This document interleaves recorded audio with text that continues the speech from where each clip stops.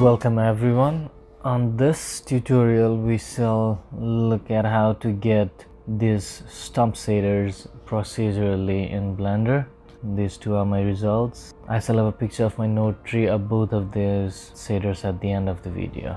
So if you just want that, just skip everything, take a screenshot. Okay, let's delete the default cube. Start with a cylinder. Let's scale it on z-axis by 10 times. To get a cylinder, first you press Shift A, Object, Cylinder. To scale on z-axis, then you press S, G, 0.1. It decreases the height by 10 times. Apply a bevel modifier. Go to the right hand side on these small panels. Go to the modifier tabs. Add a bevel modifier. Give it a segments, 5 segments. Now let's head on to the shader editor. Change one of the viewports onto the shader editor. The easiest way to get the ring structure, I think, is through wave nodes. So bring in the wave node, add texture wave, bring in a color ramp, change on the wave texture. On the wave texture, change it to ring and axis to Z, so that it kind of forms circular pattern going up in the Z-axis. Press Ctrl T by selecting the wave texture. That'll give you mapping coordinates and texture coordinates only if your node Wrangler add-on is enabled. If you have not, just go to the edit on the top left, preferences, search for node, you'll see node Wrangler. Select on that, say preferences, and then you'll be able to use the shortcuts on the shader editor. On the mapping coordinates, get the textures from the object so that the origin of the object is aligned to the origin of the texture. Since the texture in the woods are not so uniform, we'll have to create some disturbances in the linings. So for that, we'll bring a noise texture, add texture, noise texture. Then I just press Ctrl Shift and left clicked on the noise texture to see how does it look. Then in order to control the noise texture, let's bring in the mix RGB. So what does this do? I've connected the object from the texture coordinate onto this mix RGB on the lower color 2. So whenever I go 100%, it's only taking the colors from color 2. Whenever I'm doing 0%, it's taking 0 from the color 2 and 100% from the color 1. So I place the color 1 as the noise texture and color 2 as the object coordinate.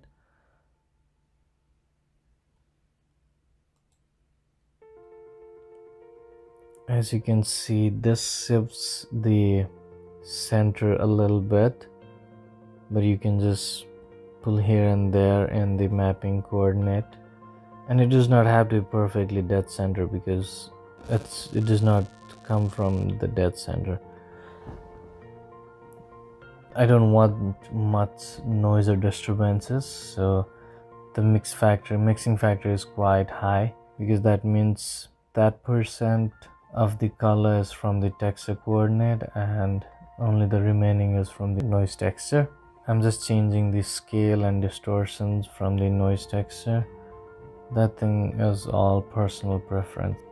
Okay, next let's give the stump some color. I could have used the first color ramp to give the color, but what I can do now is I can change the white and blacks on the first one and control the amount of textures and their respective shadings.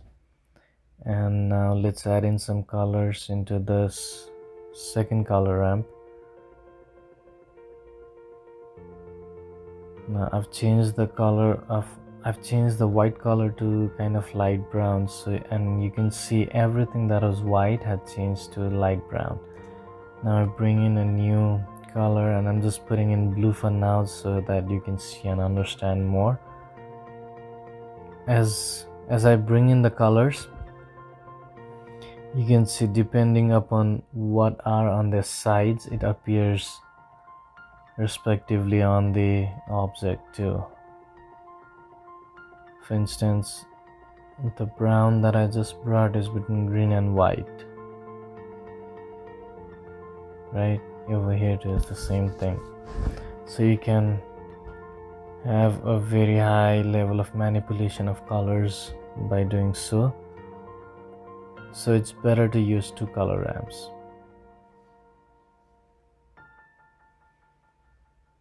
And now I usually try to make use a grading of colors. I mostly leave the leftmost as darkest, or in this case black, and then bring in a little bit of lighter color and then gradually increase it to the lightest. Not necessarily, you don't need to necessarily do that, depending upon what you want and what kind of texture you want. This is already looking like tree texture, but it is definitely missing some roughness, some bumps. As we know, trees are really rough and they have a lot of bumps going in them. So for that, let's bring in a bump node. For that, add vector bump, and as the name suggests, it'll create some bumps. It's not that difficult to understand because people who create these softwares, and it's mostly cross-platform, they try to give a name that would make sense.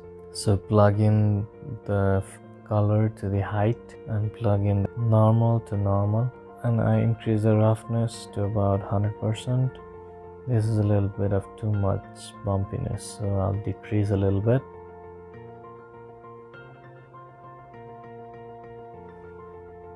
Okay,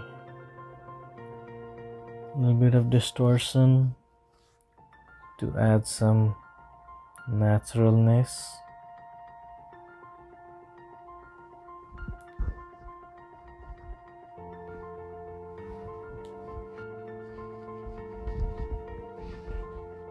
And now I'm just playing with the colors and the values in order to get kind of desired output, and also experimenting at the same time. That's necessary too. And I think I want some more noise, so I bring in another noise texture and another mix RGB to control that noise texture.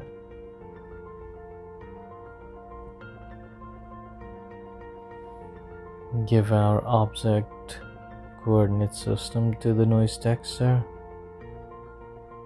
and with a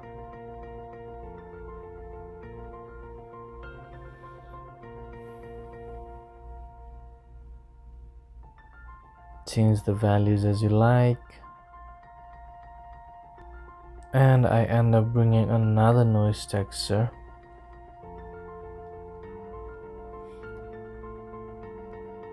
These are pretty much to control the noises at very different level. As you can see on this, the second one mostly worked on the darkest part, and at the same time I'm also experimenting, like what would happen if I did this. Just trying to fine-tune, which is not always possible. You could just leave it right here. You don't have to add so many textures. One of the reason I did is because it's not taking a lot of memory, and I can't really do a whole lot of thing in this laptop. So whenever I get chance, I just kind of play around, bringing a bunch of stuff.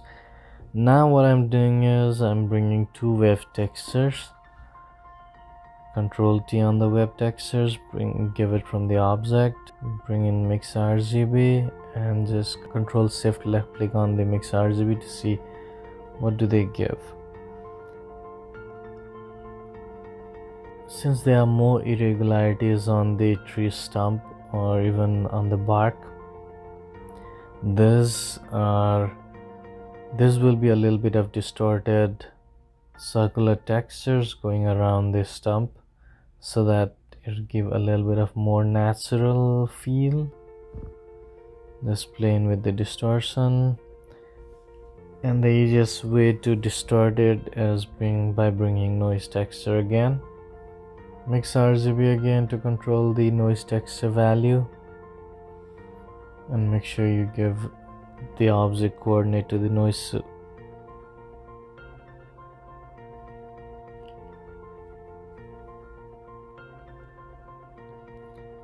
Now let's mix in the two textures by multiplying them. Bring in a mix RGB, change it to multiply and the factor to 1 so that all the values are mixed with one another. I think that's a little bit too dark, so let's try to change.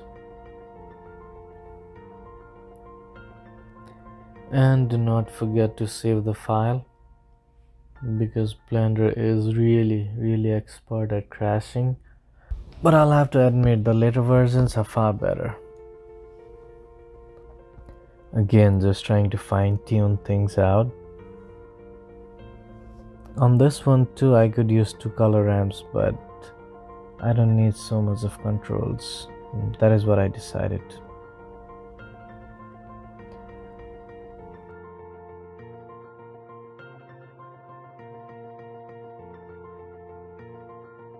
And if you scale the object, the textures are not going to be affected.